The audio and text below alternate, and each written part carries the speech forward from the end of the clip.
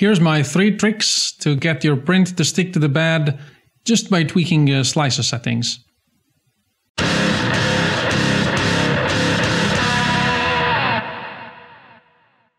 I'm in this new setting because I have my computer in front of me, so I'm recording off my webcam, and I want to show you a few tricks of the trade I learned along the way to improve your chances of having your print to stick to the bed just by tweaking 3 slicer settings, which I think are quite important for this task.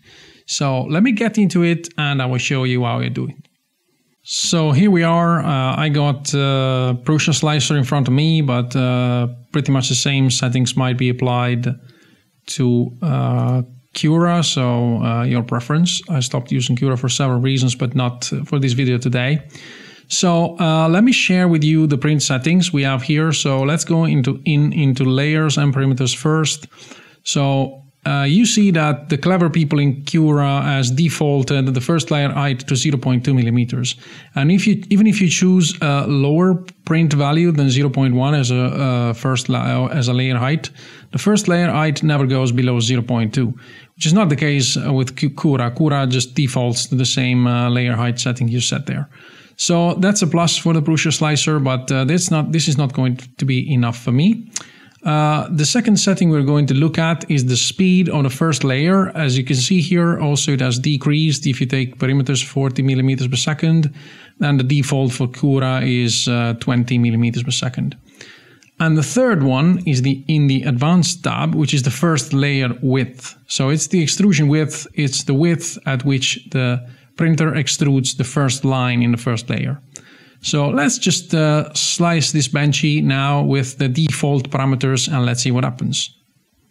And this is our first benchy, so nothing marvelous here. So if we go into the first layer and we zoom it in, you will see a pretty much normal first layer. And this is where you're going to see what happens when we increase the layer, the line thickness in this layer. So let's remember this one and let's go into the print settings again. And then we default the first layer height to 0.3. This is what I use in most of the prints. I change this only if the first layer is actually not the bottom of the model, but it's maybe the top of the model. So you want to have maybe a bit of a thinner detail. Otherwise, 0.3 works for me. And I use that, I think, in 90% of the cases. The other one, then let's go back to advanced. And I set this to 0.8. And 0.8 might look large on a 0.4 nozzle, but basically what happens there is that the machine over extrudes in the first layer and you will see what happens. I don't recommend going above that if you don't want to create hollows in the first layer. When it comes to speed, the third magical setting I tweak is the first layer speed. I go not for 20 millimeters per second, I go for 20%. So 20% of the first line speed of the basic print speed. The reason why I do this is that even if you invest more time in the first layer, that will pay off, because then if you have a long print, you're not going to just have to, go over a sleepless night because that print might come loose from the bed and just mess all over the place. So I really prefer to go very, very slow in the first layer, and I've seen that this helps a lot when, for example, the nozzle changes direction and avoids to drag the just laid down line along.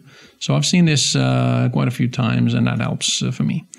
So let's slice this now and see the difference from the previous line. And here we have our benchy again. So if I go down to the first layer, you will see that in this case, the lines are much thicker. As I said, what happens now is that the extruder is actually laying down more material.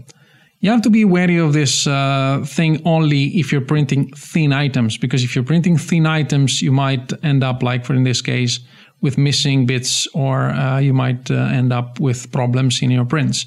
But if you have a large base or a reasonably large base, like you want to go in this direction without issues. Just to show what I mean, I'm going to go in this benchy again, and I'm going to make it larger. So what happens if I make this, if I make this double size? Now it fails me to understand how to do this with handles. So I'm going to do it like this.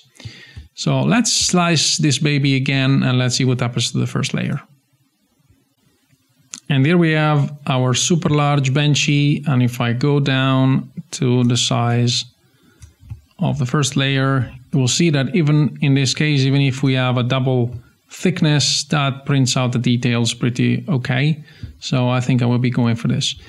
Just a note here that this is not possible to do with Cura, because for some reason Cura has the same setting for bottom and top layer. So if you change the line width in the top bottom layer, then you will also end up with, for example, the deck of the benchy and the chimney and everything else double size, which is something that you might not want to have. So let's go back to the original settings, and I will compare side by side what is the difference between the two layer lines. And this is the bottom of the double-sized benchy with default layer line width. So you see quite clearly that the layer line number is much less. On top of this, of course, the other advantage is that this will print the bottom layer faster because it prints half of the lines. So that might also be another benefit that may offset the fact that we're printing the first layer slower. And that's it for this. As I said, you can apply 2 of the 3 same suggestions in Cura, so feel free to use your preferred slicer. I am sticking with Prusa slicer, and I might make another episode explaining you why. And this concludes it for today. I hope you enjoyed this new format of slicing with a Make Design. And if you like what you see, you might consider subscribing to the channel. That is, of course, very appreciated from my side. And this is it for today. I hope you enjoyed the video, and until next time.